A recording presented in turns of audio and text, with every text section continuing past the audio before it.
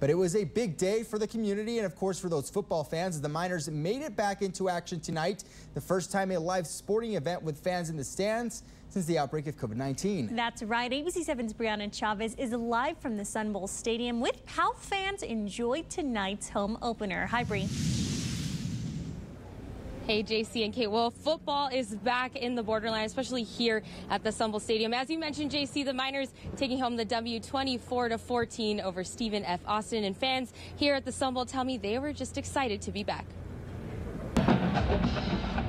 It's amazing to be back in football. We've been waiting for a long time for this. The Miners back in action at the Sun Bowl Stadium, playing in front of a small crowd, all wearing masks due to COVID-19 restrictions. It's still exciting to be out here. My daughter was very excited to come.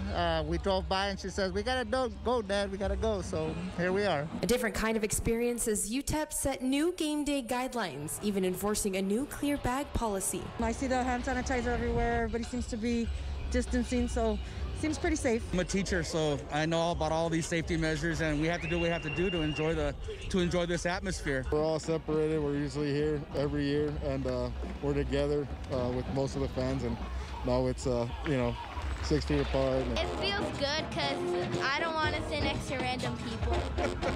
Even spacing out the Miner marching band and spirit squad. My son is in the band. He plays his second year in the band. And now, as you can see, they're all separated. Different in a good way, too, with new renovations to the Sun Bowl. Win or lose, we're always going to support UTEP. Go Miners!